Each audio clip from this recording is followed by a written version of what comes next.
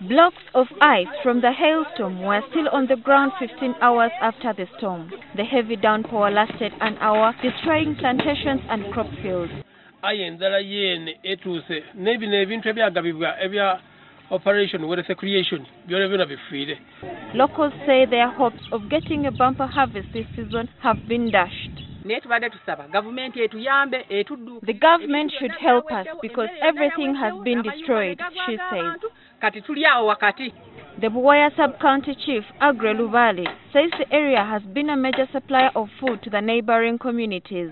We've been a model sub-county supplying food to the neighboring districts like Uganda, Luka, and Bugiri.